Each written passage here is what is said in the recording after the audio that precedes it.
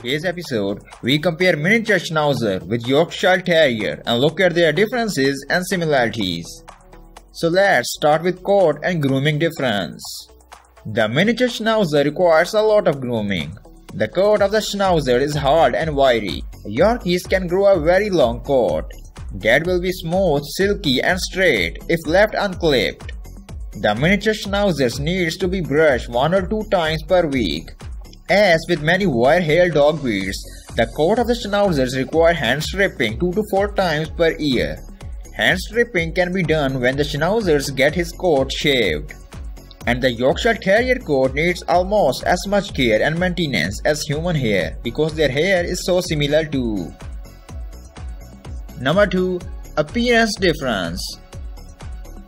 Small dogs like Yorkies are usually fully grown at around 1 year of age. You can expect your Yorkie to reach anywhere between 6 to 9 inches tall by their first birthday. According to breed standard, Yorkshire Terriers should be no more than 7 pounds in weight.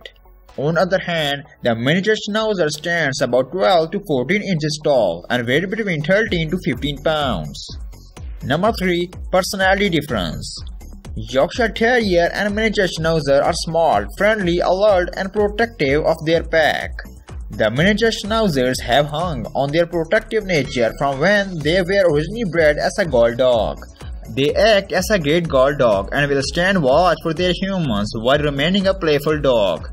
They love to run and play, making them great for families with kids or for those who are interested in having an energetic companion that loves to take long walks. And the Yorkshire Terrier can be stubborn and spunky. If your Yorkie does not want to follow your commands, believe us, they will let you know. While a Yorkie's spunkiness is usually fun and harmless, they can be aggressive to other small dogs, especially if they feel threatening or uncomfortable. Yorkshire Terrier also tend to be vocal dogs. They have a natural inclination to barking, which makes them a great watchdog, but might be little bother someone if you are looking for some peace and quiet. Number 4. Which breed is good for your family and kids? Yorkies are not always the best fit for a household with small children because Yorkies are so small and the unpredictable nature of young children can put them in danger. Plus, Yorkies can be feisty and if they feel threatening, they won't hesitate to nip, which is not safe for young kids. If you want to add a Yorkie to your family, you may want to wait until your children are around 10 years old. On the other hand, the miniature Schnauzers are great family pets. They are friendly, can be trained to be very obedient, and are small enough that they won't cause too much damage before you train them not to jump too much. They are very affectionate and love to be involved with the pack, so they will run around your feet and stick close by their humans, which makes them a great family dog that are good with kids who also loves to be affectionate. Number 5. Intelligence and trainability.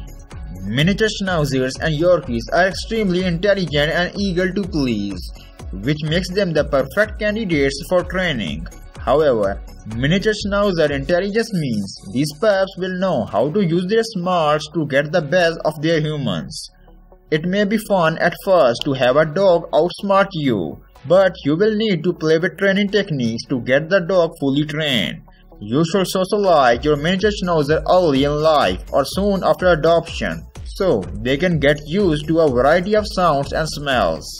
And the Yorkshire Terrier need consistent training to help excessive barking and aggression toward other dogs. Best training techniques to use with your Yorkie is positive reinforcement, challenging technique, and focus on socialization. Number 6. Health issues. Both miniature Schnauzers and Yorkies are pretty healthy breed. Yorkies are such a small dog. They are also more fragile than larger dogs. This puts them at an increased risk for injuries from things like falls. Yorkies are also known to have a sensitive digestive system and can be prone to vomiting and diarrhea. And some other common health issues on Yorkshire Terrier is cataracts, laxating patella, and eye issue. And the miniature Schnauzer is prone to cataracts, urinary stones, and liver shunts. Number 8. Ideal environment for miniature Schnauzer and Yorkshire Terrier. Yorkies are small, so they don't need to be ton of space. If your living space is on the smaller side, a Yorkie will have no problem making themselves at home in smaller quarters. However, if you live in an apartment and have neighbors that share walls, a Yorkshire Terrier excessive barking could be an issue. And the miniature Schnauzer size makes them highly adaptable to an array of environment. They are small enough to be good apartment dogs, but also love to run and play, making large spaces great option too.